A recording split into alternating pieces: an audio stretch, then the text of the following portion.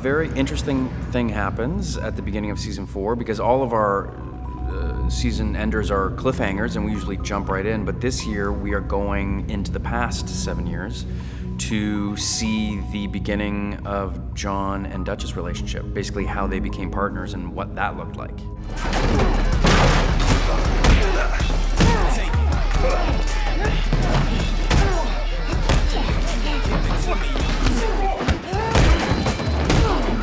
Hey, look, I got this. I'm just playing the long game. Yeah, well, your long game is leading us to a very short death. It looks slightly different. They obviously got along, they've been working together for a little amount of time, but they were really feeling each other out, and they hadn't bonded in the same way.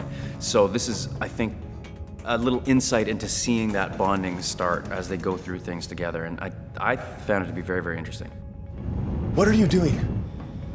Saving John. So are we, which is why we're headed for the Armada. The Armada's too far. John's map says that there's a moon with a green pool within minutes from here. What good is some random pool to Johnny? Dutch, what is going on with you? With the trio, you know, there's the dynamics have always kind of shifted at times, just like a family. The dynamic between Johnny and Dutch, they go kind of beyond friendship or romance. Their love is deep, like a never-ending well. And with Davin and Dutch, it's a romance, it's a locking of horns, it's everything. But there's definitely going to be exploration and realizations within Dutch and Davin's relationship as well this season, and where they stand with each other, and what their romance is. Everything's good here. A whole lot has changed since you left. Turin controls the Armada. Holland have taken over the rack. Pip and Pre are deputized Killjoys now, which is about as annoying as it sounds. Both Davin and Dutch and Johnny all have so much baggage. So in order for there to be a happily ever after, they all have to figure out a lot of stuff. Davin is definitely growing and trying to be a better communicator, trying to be a better partner. So in order for them to be a happily ever after couple, they, I think, still need to really deal with a lot of their past. Let my brother go! I can't become this.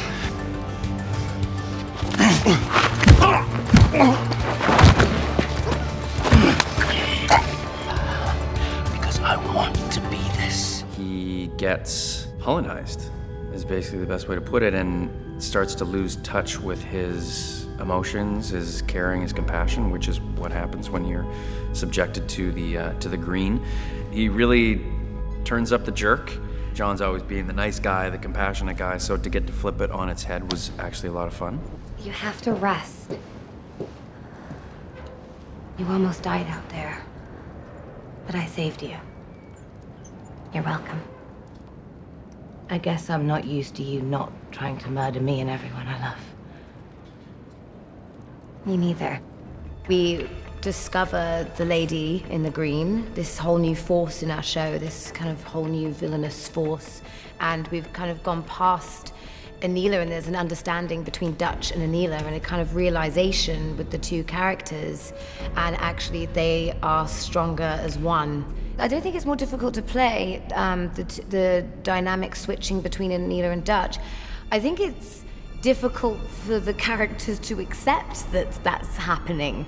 And, you know, for Dutch to be understanding of Anila after spending, you know, the majority of the season wanting to kill her, it's hard, and it takes time to manipulate that kind of feeling towards each other and have an understanding. Their mannerisms are still the same, but it's their dialogue with each other and their warmth and their understanding of each other. You actually kind of see that Dutch isn't always right, and, you know, Nina was actually right in what she's doing in that, so it's fun to definitely play. Welcome to Camp Human. I don't understand. How are you all here? This is so much better than getting shot in the face. It was close. Been tracking your ship since it left the rack. You're lucky we didn't torch you on entry. Oh.